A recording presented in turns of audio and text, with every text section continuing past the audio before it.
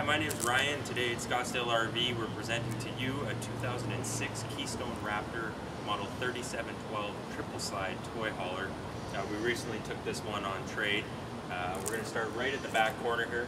You've got an entry door, separate entry door to the garage right here with your triple entry step. Folds up to get out of the way. You've got your triple axle here with alloy wheels. As we move over here, back to the refrigerator, you've got your outside radio, CD player, two speakers right here. Over here we've got a spray port. You can hook a hose up here and spray your toys down if you want. You've got your 12-gallon gas electric water heater. Above me we've got the patio awning, excellent shape, no rips or tears in that. Large pass-through storage right here. Goes all the way through to the other side. Right there you've got your jack handles for your rear stabilizer jacks. In this compartment here we've got your two deep cycle batteries right there. This is also your slide pump. We go around to the front here. Up front we've got your Onan 5500 watt Marquis Gold gas generator. Right there, once again, you can start this out here or inside the fifth wheel. And this guy just stays up like this. If you want to leave it open, you've got a little bit of storage right beside it. This does have a gooseneck adapter on it right now. We'll be taking that off. We can put it back on if someone does want the gooseneck adapter. You got your power switch, your switch for your power front jacks right here, retract and extend. This compartment right here, we've got your two LP tanks right here, side by side, large propane tanks. This is the other side. That pass-through storage once again goes all the way through. Lots of storage room. We've got a satellite inlet right here. We've got your cable inlet, city water connection, black tank flush right here, and your outside shower. We're going to walk around all the way to the back almost.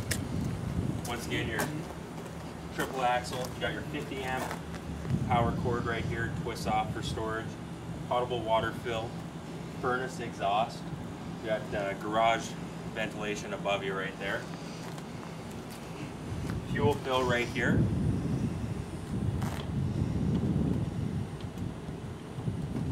back here you've got your hose for filling up your toys. You got a fuel tank in here. You can, I believe it holds 25 gallons. Ladder to get up on the roof if you'd like. This also just pulls right off by removing all the safety pins. You can store it that way. We're going to move back to the garage now. To open this guy, you just flip this up, slide the handle over. You grab it all the way down like this. Try to walk it down, don't let it slam on the ground. Right there. As we go into the garage, you've got a screen that comes down right here if you don't want to have the garage door up. You've got tie-down spots throughout the floor. Plenty of storage up here for tools or whatever you'd like. A couple of security lights in here. You've got your oil rack right here. And then you've got your entry door into the inside of the fifth wheel. Well, that wraps up the outside. Well, welcome to the inside here. We're going to start right here at the control panel. You've got your floodlight switch, a porch light switch, patio light switch, and a ceiling light switch. Right here is your slide out switch, brings your slide out rooms in and out. You've got your level test system right here. This will tell you your black tank level, gray tank level, fresh water level, also your battery level. Water pump switch right here. You've got fuel gauge for your generator. You've got your generator clock right here, and you've got your generator start and stop. You can also start and stop the generator on the generator itself outside. As we come up here, you can't see this yet, but we'll come back to it. You got your thermostat for your AC, your heat, all that. We're going to go into the kitchen area now. Actually, just about freeze past something, you got your water heater switch right down here. Turn on and off in a resettable GFI. We're going to go up, you got the two bar stools. This flips down if you don't want to utilize the bar stools. This countertop extension also flips down. little easier to get in and out of the kitchen if it's down. You got a bread basket right over here. You got your dual sink with removable sink cover. Pull out for the faucet. In this particular fifth wheel, you've got a microwave, burner range, and an oven, all in one.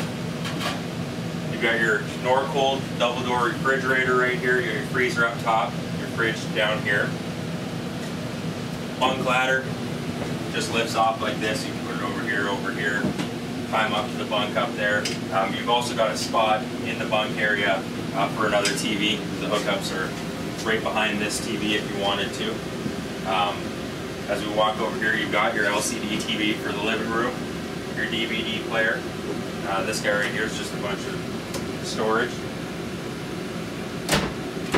You've got your booth dinette, so this pulls off, lays down here, and you can sleep right here. You've also got sleeping in the couch right here. This guy is a full hide bed, so it comes out here, so you've got tons of sleeping in here. We're going to walk up to the front here, up to the master bedroom.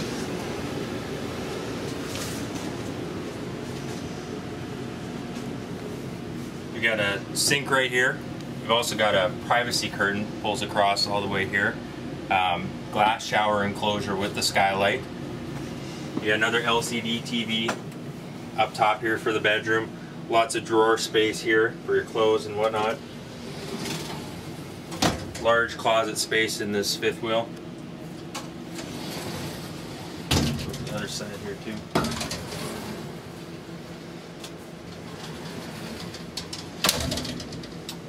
We're going to walk right past you here. Private toilet area right there. You've also got privacy door right here.